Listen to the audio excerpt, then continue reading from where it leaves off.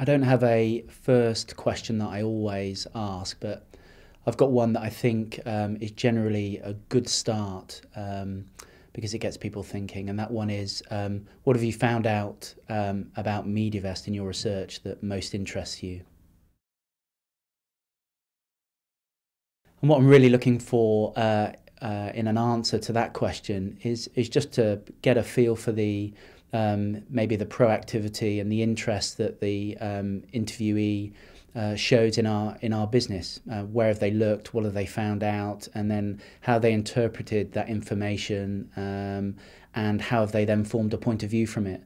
And how are they able at the start of the interview, when they're probably most nervous, how do they push that back to me with a very clear, and I hope at the start of the interview, a very passionate point of view and an observation about our business?